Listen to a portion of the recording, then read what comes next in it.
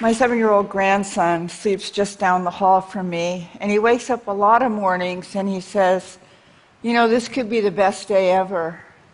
And other times, in the middle of the night, he calls out in a tremulous voice, "Nana, will you ever get sick and die?" I think this pretty much says it for me and most of the people I know, that we're a mixed grill of happy anticipation and dread. So I sat down a few days before my 61st birthday, and I decided to compile a list of everything I know for sure. There's so little truth in the popular culture, and it's good to be sure of a few things. For instance, I am no longer 47, although this is the age I feel and the age I like to think of myself as being. My friend Paul used to say in his late 70s that he felt like a young man with something really wrong with him. Our true person is outside of time and space, but looking at the paperwork, I can in fact see that I was born in 1954. My inside self is outside of time and space. It doesn't have an age. I'm every age I've ever been, and so are you. Although I can't help mentioning as an aside that it might have been helpful if I hadn't followed the skincare rules of the 60s, which involved getting as much sun as possible, well, slathered in baby oil and basking in the glow of a tinfoil reflector shield. It was so liberating, though, to face the truth that I was no longer in the last throes of middle age, that I decided to write down every single true thing I know. People feel really doomed and overwhelmed these days, and they keep asking me what's true.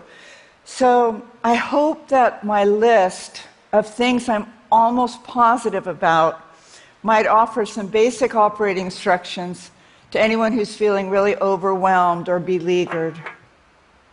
Number one, the first and truest thing is that all truth is a paradox. Life is both a precious, unfathomably beautiful gift, and it's impossible here on the incarnational side of things. It's been a very bad match for those of us who were born extremely sensitive. It's so hard and weird that we sometimes wonder if we're being punked. It's filled simultaneously with heartbreaking sweetness and beauty, desperate poverty, floods and babies and acne and Mozart, all swirled together. I don't think it's an ideal system. Number two, almost everything will work again if you unplug it for a few minutes.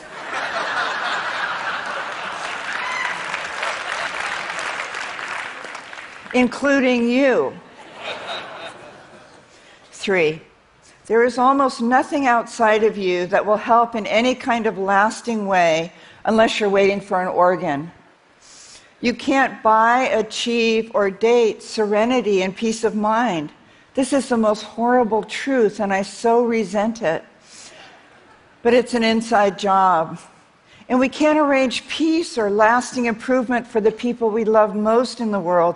They have to find their own ways, their own answers. You can't run alongside your grown children with sunscreen and chapstick on their hero's journey. You have to release them. It's disrespectful not to. And if it's someone else's problem, you probably don't have the answer anyway. Our help is usually not very helpful. Our help is often toxic. And help is the sunny side of control. Stop helping so much. Don't get your help and goodness all over everybody. This brings us to number 4.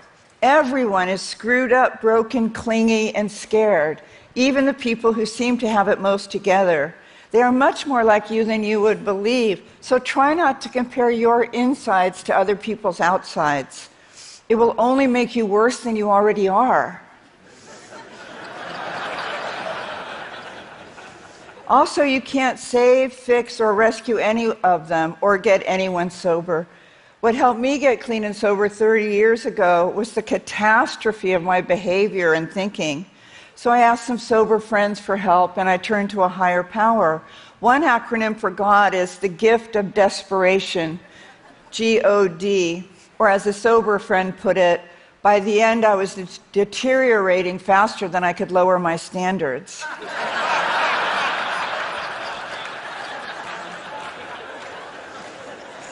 So God might mean, in this case, me running out of any more good ideas. While fixing and saving and trying to rescue is futile, radical self-care is quantum, and it radiates out from you into the atmosphere like a little fresh air. It's a huge gift to the world. When people respond by saying, "Well, isn't she full of herself?" just smile obliquely like Mona Lisa and make both of you a nice cup of tea. Being full of affection for one's goofy, self-centered, cranky, annoying self is home. It's where world peace begins. Number 5. Chocolate with 75% cacao is not actually a food. Its best use is as a bait in snake traps or to balance the legs of wobbly chairs. It was never meant to be considered inedible. Number 6. Writing. Every writer you know writes really terrible first drafts, but they keep their butt in the chair. That's the secret of life. That's probably the main difference between you and them. They just do it. They do it by prearrangement with themselves. They do it as a debt of honor. They tell stories that come through them one day at a time, little by little. When my older brother was in 4th grade, he had a term paper on birds due the next day, and he hadn't started. So my dad sat down with him with an Audubon book, paper, pencils, and brads for those of you who have gotten a little less young and remember brads. And he said to my brother, "Just take it bird by bird, buddy. Just read about pelicans, and then write about pelicans in your own voice. And then find out about chickadees and tell us about them in your own voice. And then geese." So the 2 most important things about writing are bird by bird and really god-awful first drafts. If you don't know where to start, remember that every single thing that happened to you is yours and you get to tell it. If people wanted you to write more warmly about them, they should have behaved better.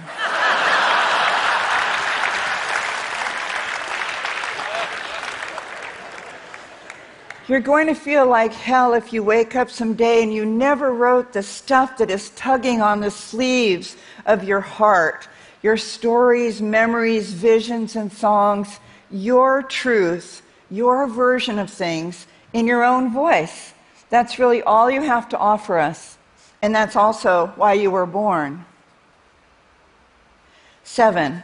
Publication and temporary creative successes are something you have to recover from. They kill as many people as not.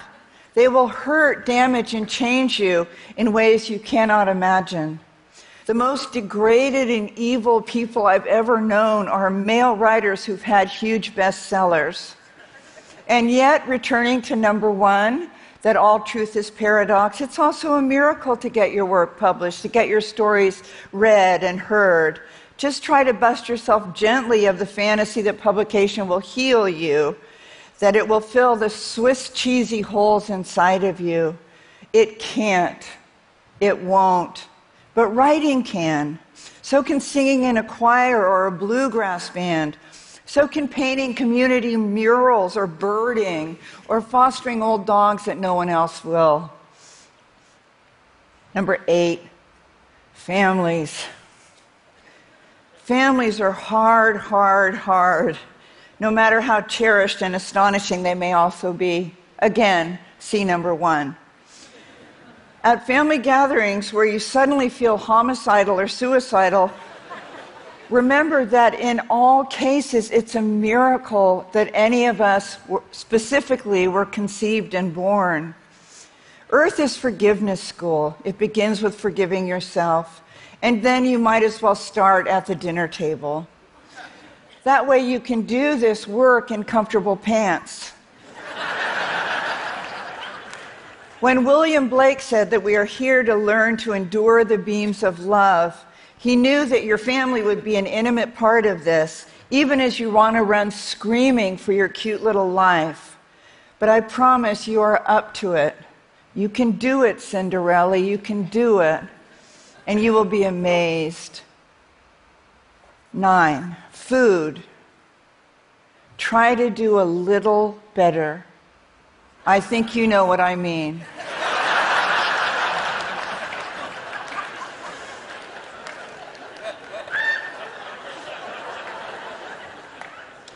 Number 10, grace. Grace is spiritual WD-40, or water wings. The mystery of grace is that God loves Henry Kissinger and Vladimir Putin and me exactly as much as he or she loves your new grandchild. Go figure. The movement of grace is what changes us, and heals our world. To summon grace, say, help, and then buckle up. Grace finds you exactly where you are, but it doesn't leave you where it found you. And grace won't look like Casper the Friendly Ghost, regrettably.